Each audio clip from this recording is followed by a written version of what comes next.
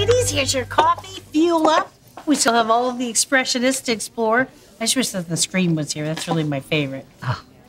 You want to hear something cool?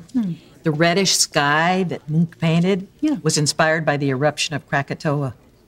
No, I did not know that. I swear being with you was like taking a master class on awesome. Kate, remember that volcano we made in 8th grade? Several summers ago, I was in Naples when Vesuvius was just spewing lava, and we'd just come from Pompeii. Don't you adore Naples?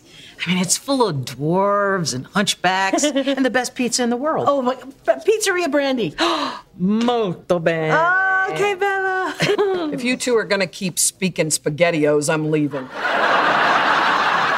Peg, take it easy.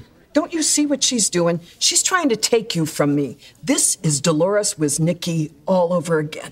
Are you still stuck on that? That's 50 years ago. You don't forget a betrayal like that. She came rolling into town in her new Cutlass Supreme, and you left me behind like a fart at a party.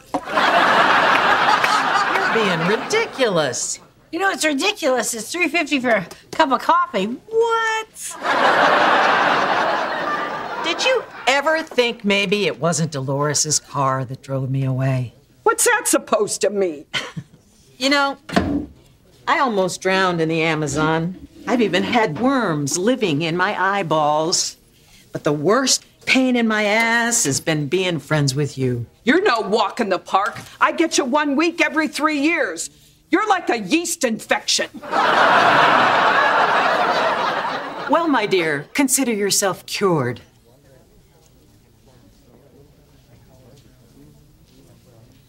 You want to tell me about the volcano in 8th grade?